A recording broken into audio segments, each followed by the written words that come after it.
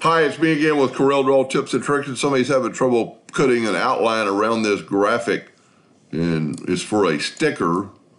And this is really cool, clean, crisp vector artwork. I see a little bit of problem with the text, but that could be fixed. But depending on what size this thing is, and it's not that big, so maybe it won't show up. But if you look at it and you select everything, you can't. The weld tool doesn't show up. That's because it's grouped together. All you have to do is ungroup it. Then your weld tool shows up.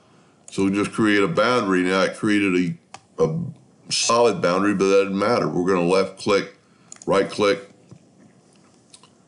and go up to effects and contour.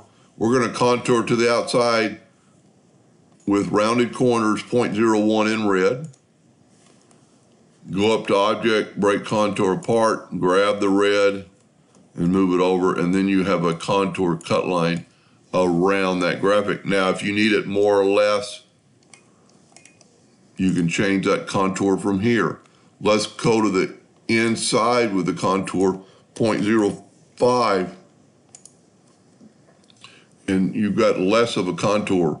Then go up to object, break contour apart, grab that outer one and nudge it out of the way. Now, when you did that, or I did that, you've got some interior cuts because it's trying to fill in that spot, but that's very easily done. Just take and go up to object and break curve apart and remove that little part.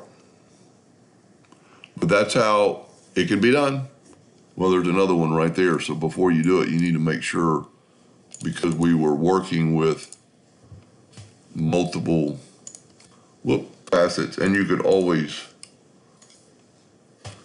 just double check.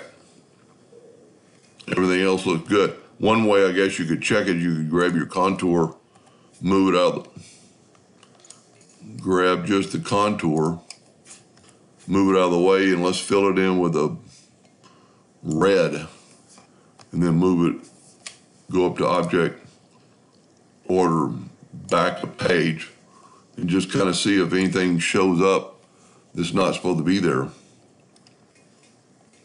And if it didn't, it would have holes in this, so you know you've got a complete contour. And since there's none, that'll work. Hope that helped a little bit. Thank you for watching.